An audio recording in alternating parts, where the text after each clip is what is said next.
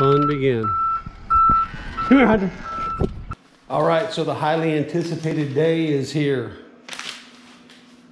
The Old Town kayak has arrived. I'm thankful for Nautical Ventures in Florida. So you would have to be hiding under a rock not to know that everything is either delayed, behind, out of production, or of course outrageously expensive. You know, they're blaming it on COVID. I don't know. I'm not even going to get into that crap. But politics and trading and tariffs and everything else is just crazy. But anyways, so I've got a Hobie and I love my Hobie and I will keep my Hobie, but I wanted a second kayak to take somebody out with me.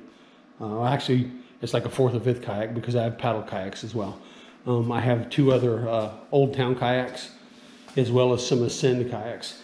But anyways, I wanted to buy another pedal drive kayak to take people out, you know, to be able to go on the Fallen Outdoors website and say, hey, I want to take a vet out with me. You don't need to bring anything, just bring yourself and we'll have a good time. But I wanted to be different than the Hobie. I wanted to go ahead and buy a different kayak. So I was looking at the Native Slayer 10s and I was looking at the Old Town PDL 106s. I wanted it to be smaller and lighter than the Outback. I didn't want to go heavier than the Outback. I do not like trailers. I do not like asking for assistance to move or haul kayaks. And the Hobie Outback is perfect in weight at where it's at, fully loaded for me. So I didn't want to go heavier than that. Then come production issues and available inventory. No one had the Slayer 10 or the 106 PDL. Finally, I found a dealer in Arkansas that had a Slayer 10 coming in on a truck, and I was this close to buying it. In fact, I was gonna buy it the next day. I was gonna go get it. And then, as luck would have it, Alex from Nautical Adventures in Florida seen me looking for something, and he sent me an email and said, hey, he said, I've got 3 brand new 106 PDLs. He said, I am willing to ship to you. To me, the Old Town warranty is way better than the Native Slayer. And I think the hull is a little bit thicker and more durable. So I said, you know, if shipping's not too bad, I said, let me go ahead and take the 106 PDL. Shipping was outrageous. It was $600. But Alex at Nautical Adventures hooked me up, and he actually paid for over half of the shipping out of his pocket to get me this thing. So without further ado, 106 PDL, we're gonna go ahead and unwrap this bad boy. Super stoked. All right, we're going to start on this bad boy. It has been wrapped quite well.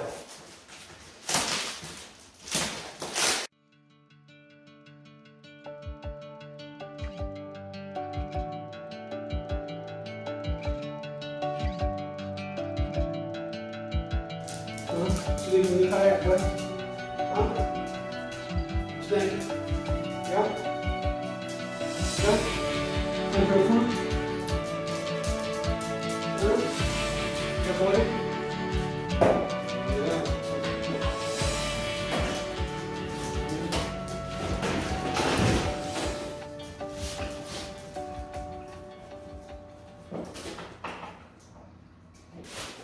So I will say Old Town takes pride in the packaging. They wrap everything up pretty good.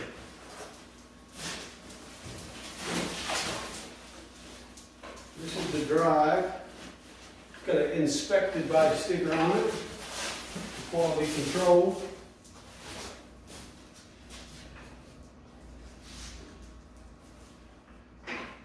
Pretty doggone nice, man. Pretty doggone nice. Okay. Do like it. Okay. What we're gonna do is we're just gonna set it right here for now, because I know it's gonna go in that pipe. Okay. This kayak seems to have more orange in it than others that I have seen. I guess the ratio of orange to gray to black. No big, I mean I like orange. But it seems a lot brighter in the center than some of the other ones that I've seen. Could be just me. Okay? Right. Now, the seat goes in these knobs. And I'll show you my first. So it looks like, I don't know if the sticker shifted or someone just put it on crooked, but yeah, it was, yeah.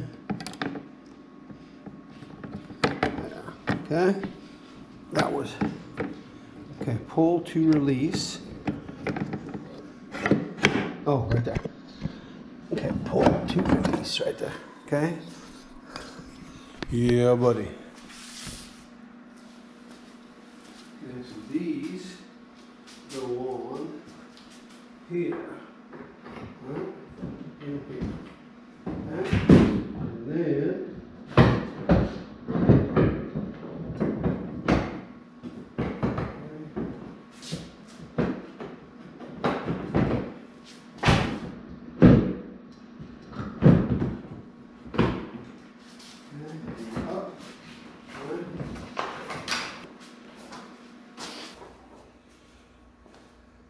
this is kind of nice.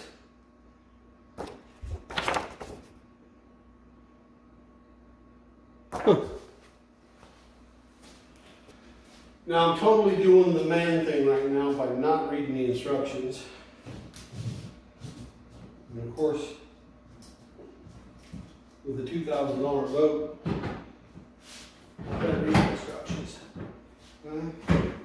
What I want to do, at least make sure that's in place, right? All right.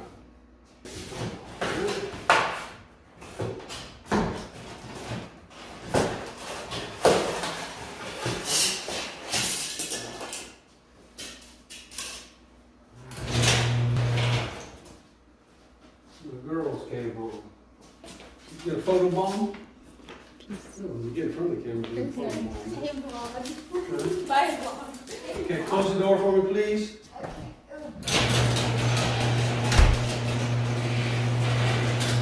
Not only does it come with the owner's manual, it comes with your getting started pamphlet in this parts kit labeled Old Town, little tackle tray. It's kind of cool. As well as the owner's manual, and then some parts in here. I don't know if you can see them all, but a paddle holder, which will definitely be installing. All right, the last step is the PDL drive. And basically, I mean, it's all together. But what needs to happen is this. It's in the lock position. Twist it to unlock. Pull the pipe out. Then your pipe goes inside here. Okay. And it looks like,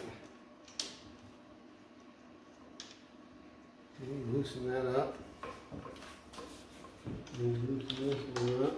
Right. It's got some cams on the inside that need to be loosened up. Okay?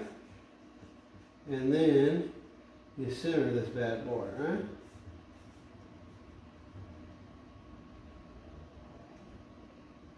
And I would assume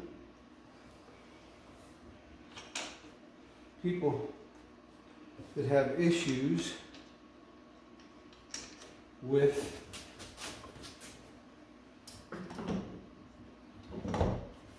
their drive not lining up. The locks, right? Oh, he can overturn it though. That's weird. Okay. That's okay. Okay, so then you lock it down. And the people, you pull it up, lock right there, right? Yeah, right there. Okay. So I didn't want to pull it, but you pull it.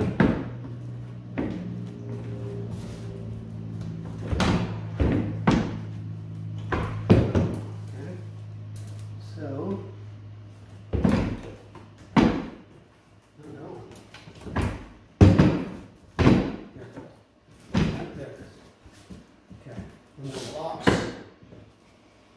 The knob must be engaged to achieve proper sealing around the console.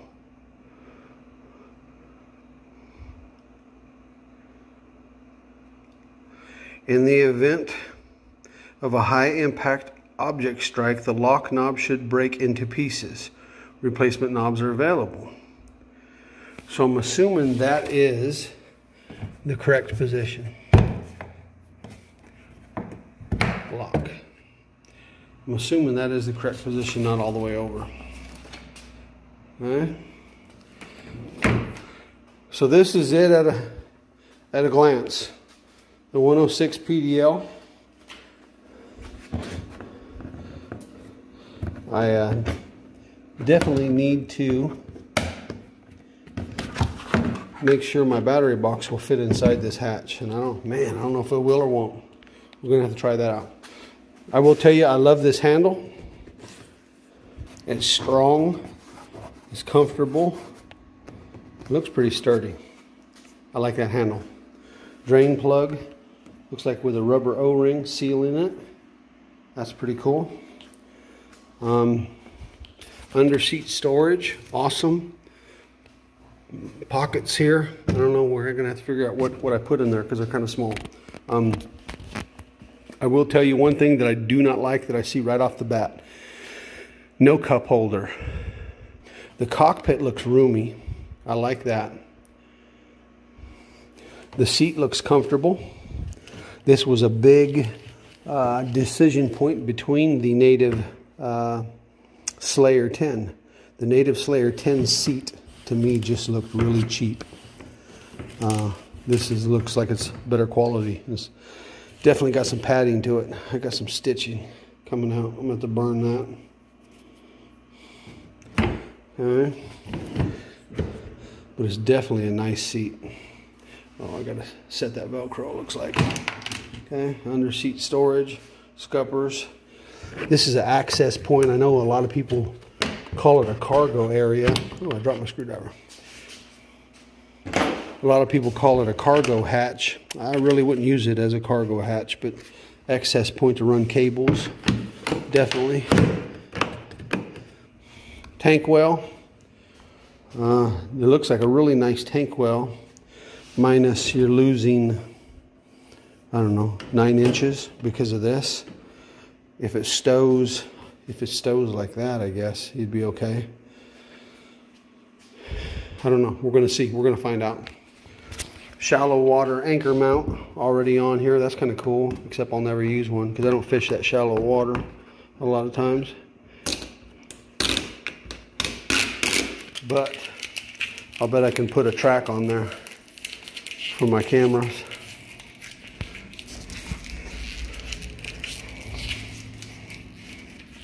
Rod holders. Oh, doggone, there's a cup holder right there. But it's under the seat. No, it's not. No, it's not. There's a cup holder. Well, I'll have to take back what I just said. Nice cup holder. Okay. It's not very deep, but yeah. Okay.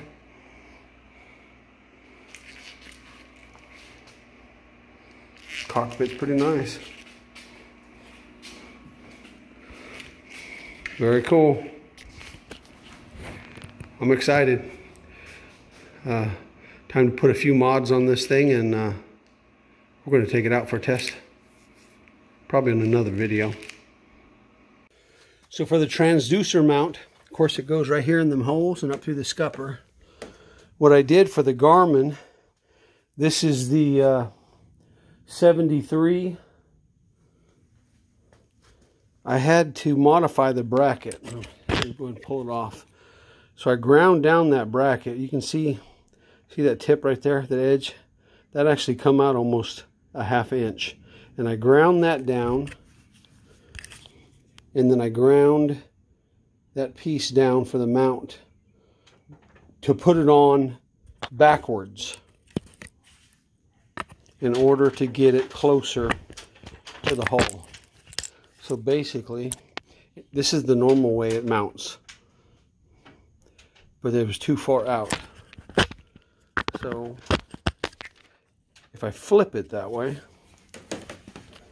it'll get me closer to the hole. And then just to be sure, I gooped everything really well. And that will act not only as a sealant, but an extra level of security. All right, so that's the transducer mounted with some goop on it. But it looks, it's a lot lower profile than what it was before. I'm hoping this works. So it's got, if it bangs, it'll move, right? See? So I'm hoping, I don't know. I'm hoping that'll work. We're going to find out. So RoboHawk has been a huge supporter of MOYAC, Missouri Kayak Anglers Club, but for this kayak, I went with another company called Never Lost. And I received their products, and I've been opening it for the first time. And I just want to show you the quality that's put into these products. So it's the similar 550 cord.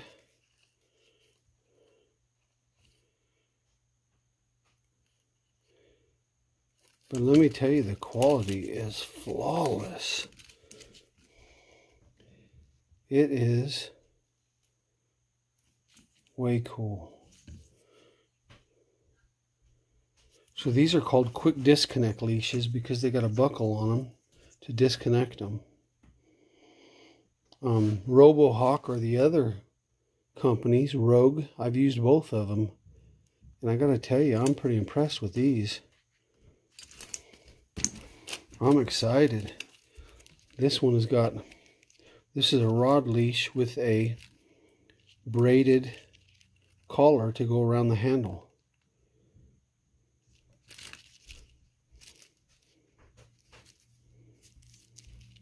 Way cool. It's got a swivel on it. And then they come with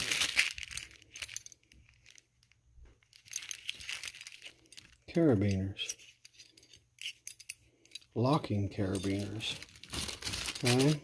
And then I also got a tow rope. And the cool thing is this color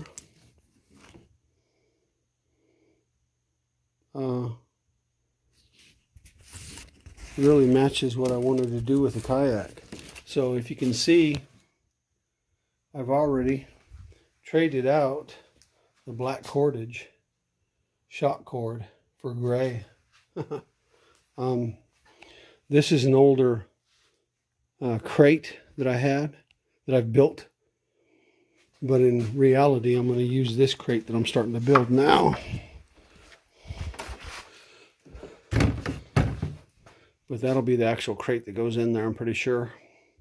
I'm just waiting on my new rod holders. I don't want to pull the ones off of this because this actually belongs on another kayak.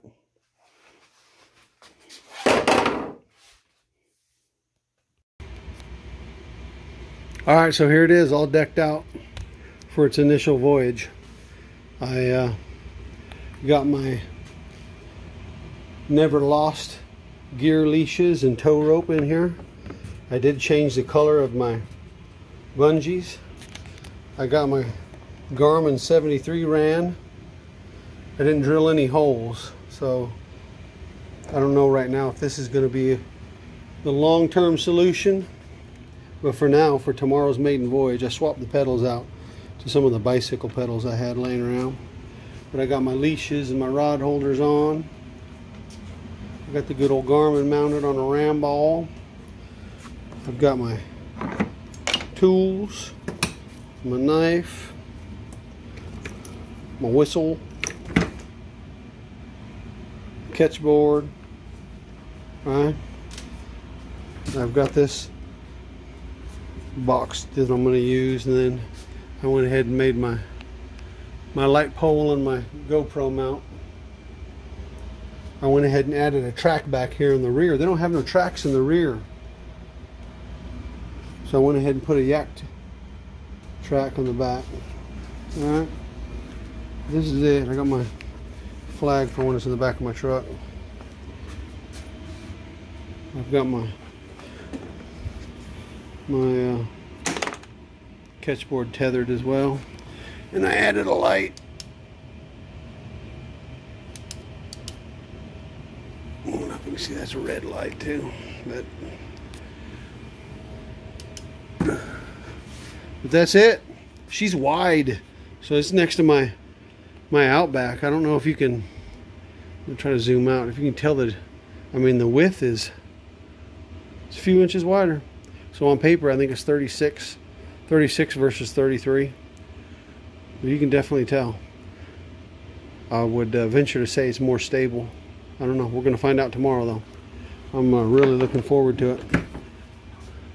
She's ready to go.